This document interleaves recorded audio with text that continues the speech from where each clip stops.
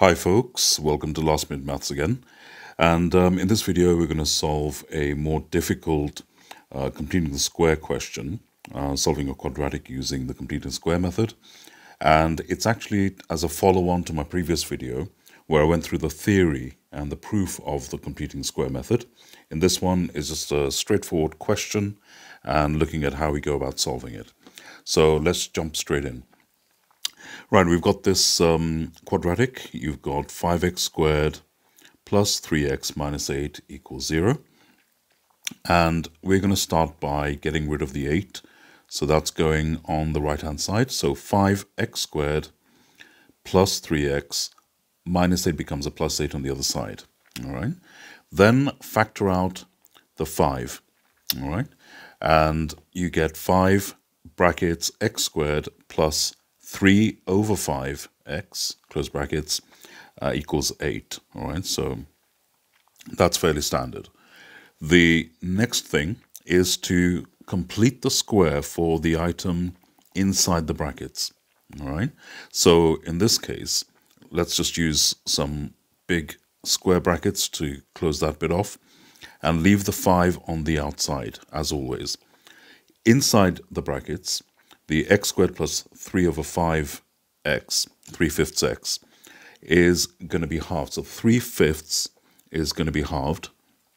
So remember that 3/5 times half, 3 over 10. All right. So x plus 3/10 all squared. And then remember again, you've got to subtract whatever this is, square it and subtract it. So that's going to be 3 squared over 10 squared, which is minus 9 over 100. Okay. And next step, I'm going to put the 5 back in and multiply both terms. So effectively, I've got 5 times brackets x plus 3 over 10 all squared minus 5 times 9 over 100, which, just to prove, is 9 over 20. 45 over 100 equals 9 over 20. All right. All right. So that's clear enough. Next step, I'm going to move the minus 9 over 20 to the other side. And so we get 5 times x plus 3 over 10 all squared equals 9/20 plus 8. All right. And tidying that up, expressing 8 as a multiple of 20. So 160 over 20. And we can combine those and it gives us 169 over 20. All right. Now we're still left with that 5 here. So what we're going to do is to take it to the other side and divide by 5.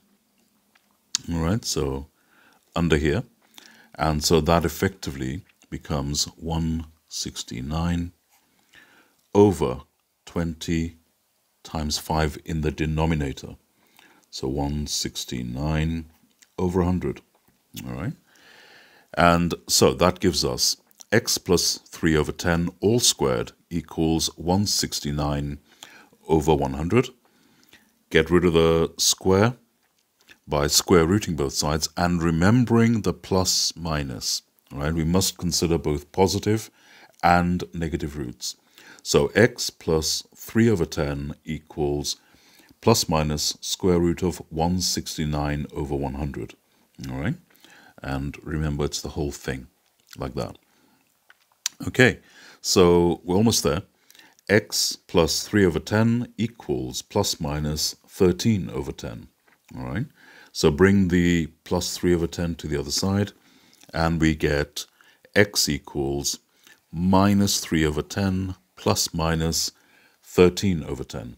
Okay, and just to prove a point, show where that came from, x equals minus 3 over 10 minus 13 over 10, and that's simply minus 16 over 10.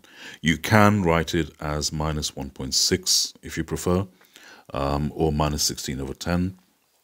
So the final answer for that particular one would actually be, let's say, what are we going to divide by? 2. So 8 minus 8 fifths is the final answer on that one.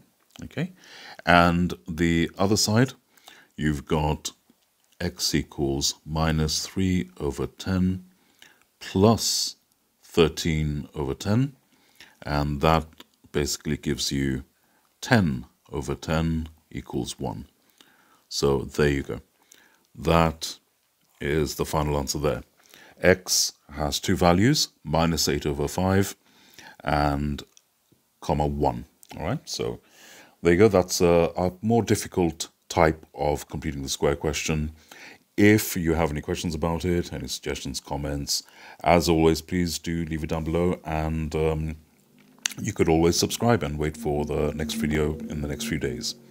Thanks for watching.